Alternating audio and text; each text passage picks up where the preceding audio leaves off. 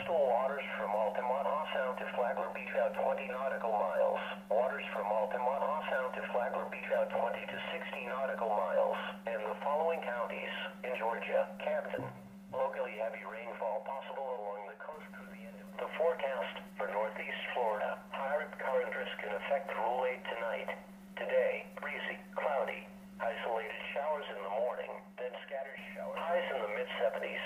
North winds 15 to 20 miles per hour with gusts to 35 miles per hour. Well, as you can see, this is what I do every single morning. I get up. I don't care what I'm doing.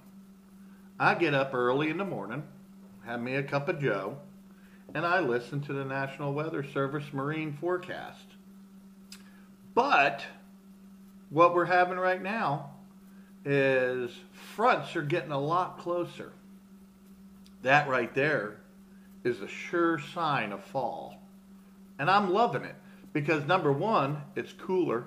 Number two, you know, in all reality, when you're sitting out there, I mean, you're sitting out in the river, you're sitting out at the jetties, and it's dead calm, not a single breeze, and it's hot as holy hell, okay?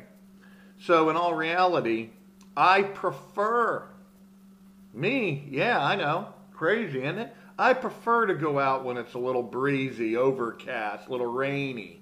You know, the fish bite better then. They literally bite better. Now there's the downside. When a front comes whipping in, all of a sudden it shuts everything down. But overall, a nor'easter, man, I love it. So guess what? My sort of tip right now for you, if you're thinking about going fishing, is don't let a little bit of weather kind of keep you from going.